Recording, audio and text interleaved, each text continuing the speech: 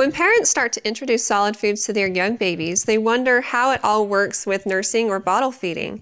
This is a really good question. It can be confusing at first. And when you first start to introduce solids, you start with one meal of the day. So let's say you want to make this dinner time. You feed your baby a solid food feeding, and then you follow it up with either a nursing session or a bottle. And once your baby is well established at that meal, you add in another meal. So slowly over time, your baby will gradually get to the point where they're eating solids for breakfast, lunch, dinner, and snacks, one in the morning, one in the afternoon. And babies between 8 and 12 months of age are drinking about 4 to 5 bottles a day at 4 to 6 ounces each, and they might drink a little bit more before bedtime and in the morning, but that's a rough estimate for how much babies are drinking at this point. So you want your baby to work towards this amount, but of course this is going to happen slowly, and if you begin introducing solids at 4 months, know that it is going to be a slow process. Now, as your baby becomes better established on solids, understand that your milk supply may seem like it's diminishing just a little bit because your baby is getting nourishment from other sources now.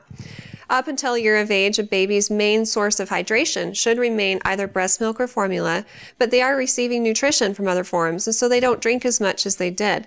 Or maybe they're drinking as much as they did, but they're not drinking as much as you may think that they need. If you're breastfeeding your baby and wondering about whether or not you're making enough milk for your baby, pay close attention to the number of wet diapers you're seeing. And if you're seeing at least 6 a day and your baby's happy, healthy, and growing well, then chances are great that they're getting enough to drink.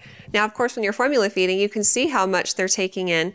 And if you're concerned about it or feel like it's not enough or worried about your baby's growth in either situation, don't ever hesitate to talk with your pediatrician, and they can decide if anything needs to be changed up. But generally speaking, it always works well if you follow up a solid food feeding with either formula or breast milk, and your baby will naturally fall into an eating habit similar to yours, so that when you're eating, they're eating.